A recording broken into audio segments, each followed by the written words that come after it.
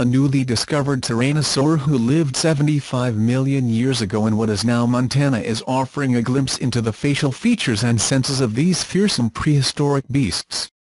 Like modern crocodiles, tyrannosaurs had their faces covered with highly sensitive scales that allowed them to detect the slightest change in their environment as their next meal, trying to avoid detection. As if tyrannosaurs were not formidable and frightening enough, new research published in scientific reports shows the surprising degree that these bipedal predators use hypersensitive snouts to locate their prey, protect their offspring, identify objects, and interact with each other. These results were made possible by the discovery of exquisitely conserved fossils of a new Tyrannosaurus species, Horneri Daspletosaurus, and an emerging paleontological technique in which prehistoric fossils are compared to the bones of modern animals.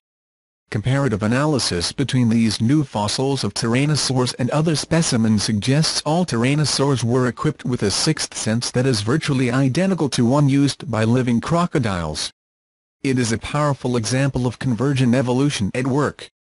The first fossil remains of D. horneri were discovered in 1992, but the new study, led by paleontologist Carthage College Thomas Carr, finally names the species, and places the animal firmly within the tyrannosaur family of dinosaurs, a group that includes more than a dozen species that lived during the Cretaceous period, about 66 to 94 million years ago.